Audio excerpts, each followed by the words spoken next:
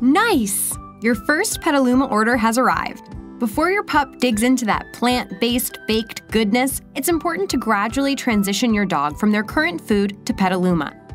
We recommend slowly introducing Petaluma over a 7-day period. On days 1 and 2, give your dog a mix of 25% Petaluma and 75% of their previous food.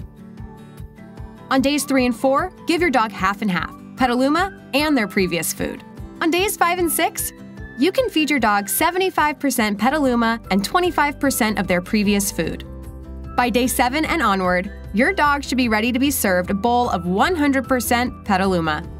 2 important things to keep in mind. Number 1, if your dog has any gastrointestinal issues while they transition, do not increase the amount of Petaluma in their bowl until they are acclimated to the new diet. Number 2, be mindful of portion size.